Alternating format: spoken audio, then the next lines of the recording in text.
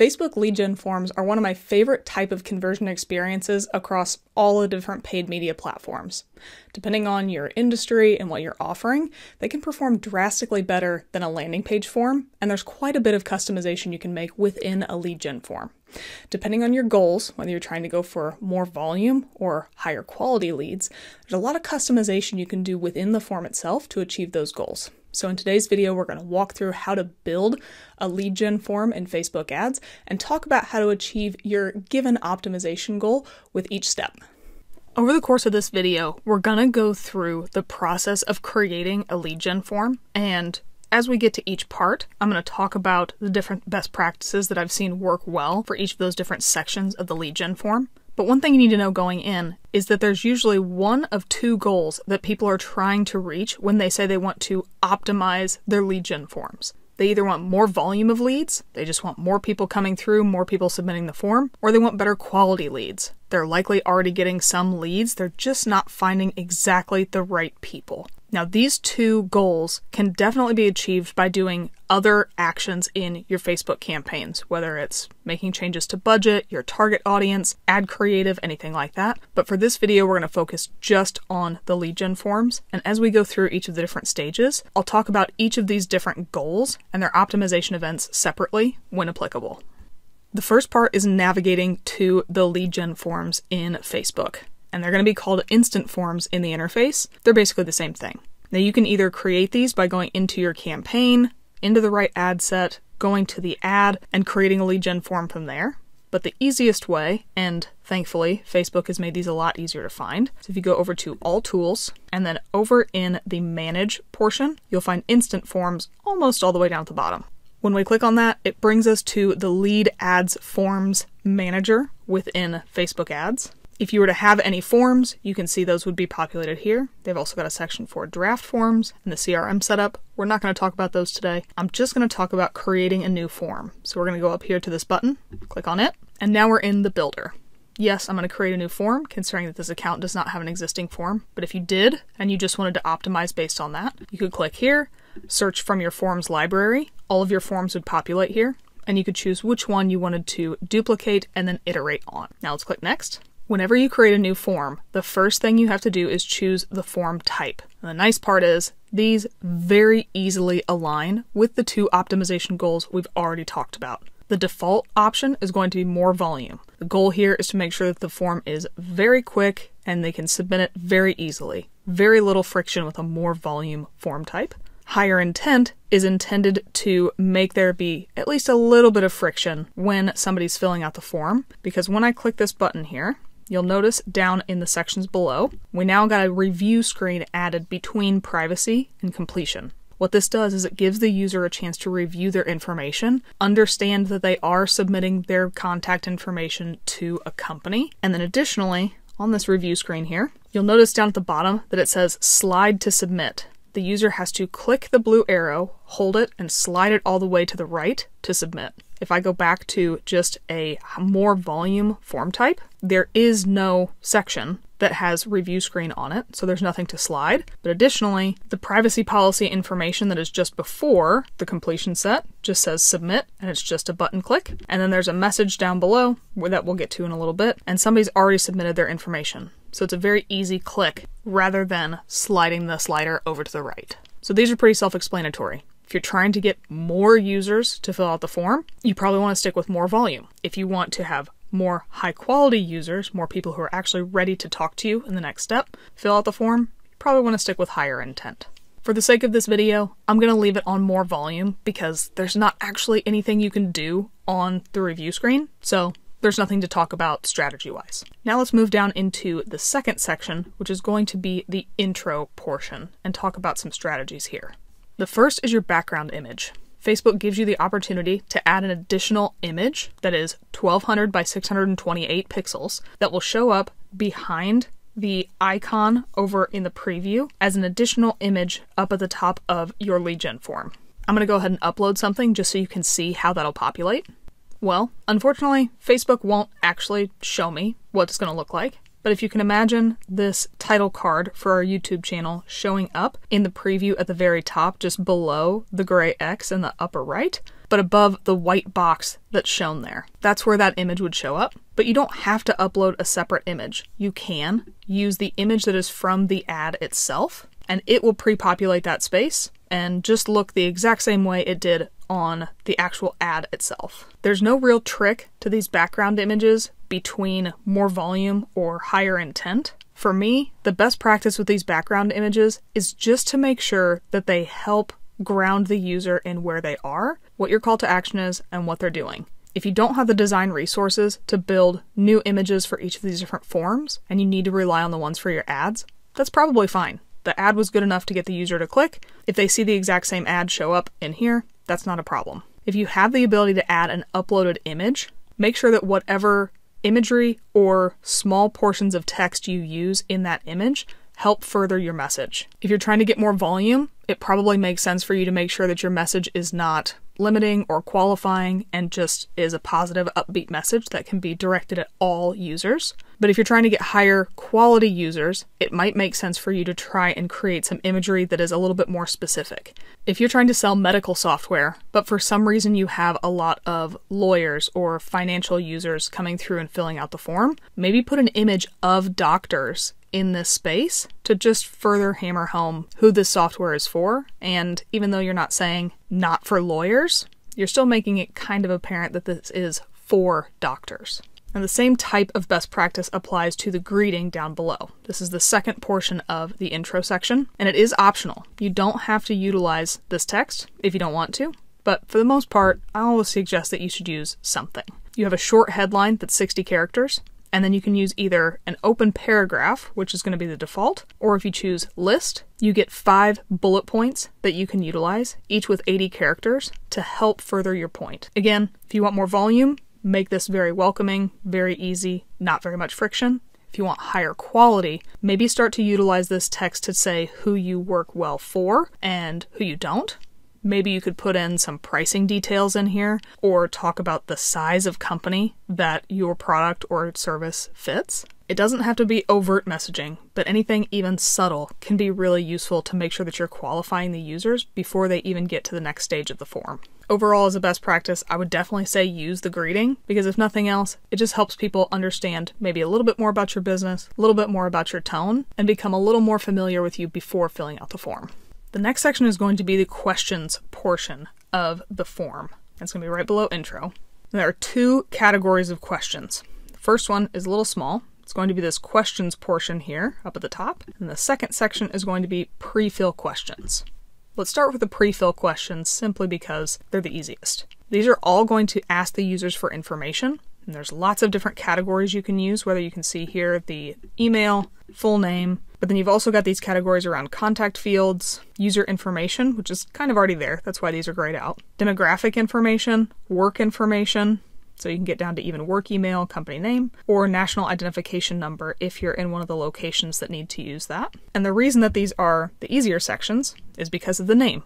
Pre-fill questions. That means that if Facebook knows this information about you, it will fill it out for you automatically in the form. And to sign up for Facebook, you need to have an email and you need to have a name. This form is the easiest form by far to fill out because Facebook does it for you. All this information is already pre-populated. There's nothing the user needs to do. For anybody looking to find more volume from their forms, I typically tell them to try and stick in the pre-fill questions section. That gives the user the opportunity to not have to do anything other than look at the information, make sure it's right, and then click continue.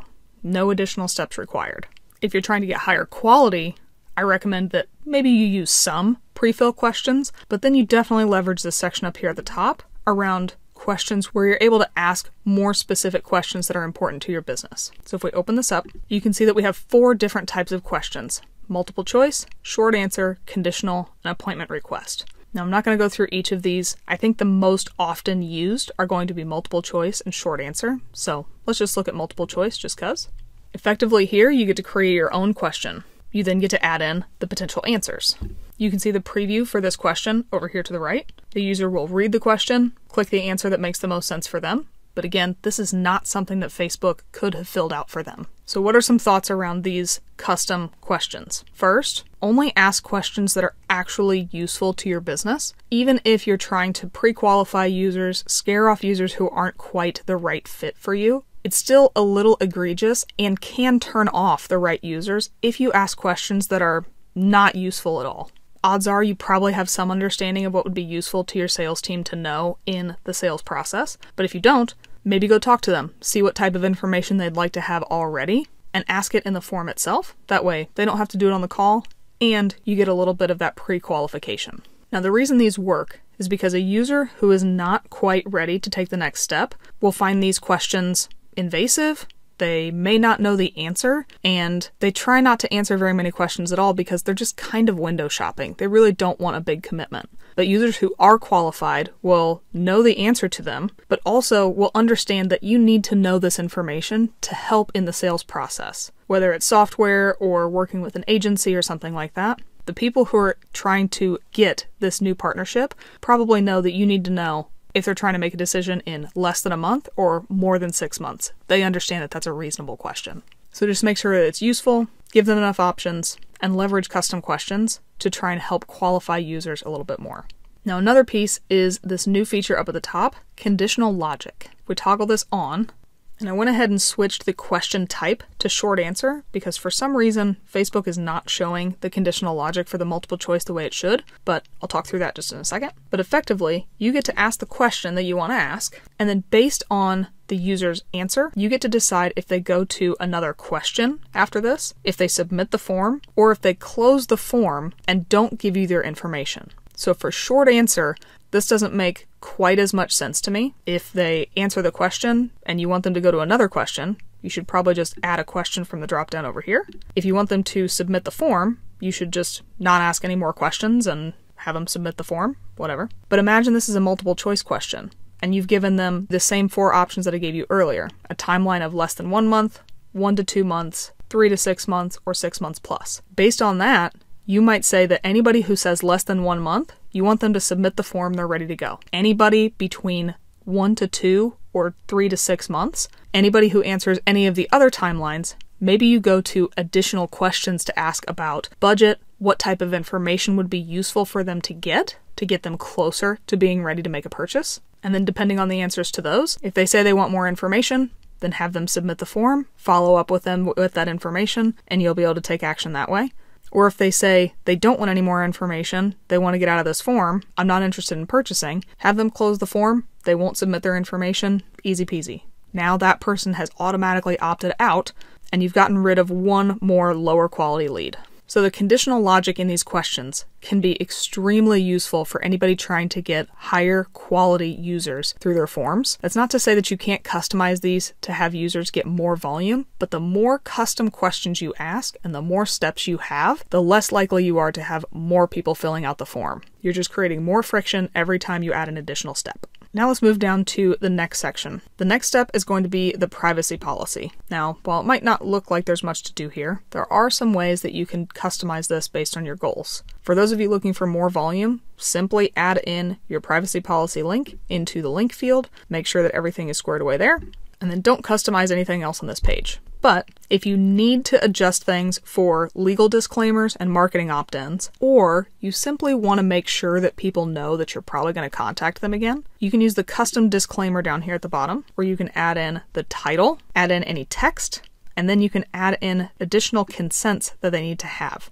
This language could even be something as blatant as a checkbox that says, yes, I give paid media pros consent to contact me. Right now, it's a mandatory field. Somebody has to check that. But if you want it to, you can make it optional so they don't have to check it. But again, if you want to make sure that you're getting the high quality folks, having this box as mandatory will probably be something where you end up scaring off people who are just window shoppers. This is definitely one of the last types of strategies I would test for the high quality piece. I'd rather customize my questions to be useful and a little bit of time and attention consuming, but if you're finding that you're still having issues, this could be a great option. And then the last portion is going to be down in the end page. Each of these end pages is basically going to be the thank you page for your lead gen form. By default, you're going to have an end page for leads, which is going to give you the ability to name the end page, give a headline, give a short description, and then you have the different action that you want to have down below, whether it's go to the website, download piece of content, call the business. You get to change your call to action and then the link. Customize these based on somebody who submitted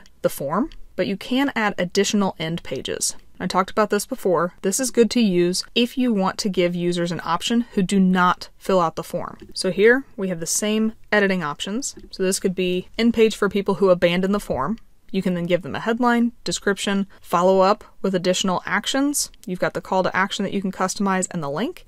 But then when you're putting together all of your custom questions, if you have conditional logic on and you choose the next step, if they submit the form, you can then choose which page they see, either end page 1, which is the page we just had for leads, or E2, which is the end page for abandoners. It'll show up here at the top, and even though short answer isn't necessarily the right type of question I would use here, you can see how for a multiple choice question, somebody says, yes, I'm ready for you to contact me, send them to the end page for leads.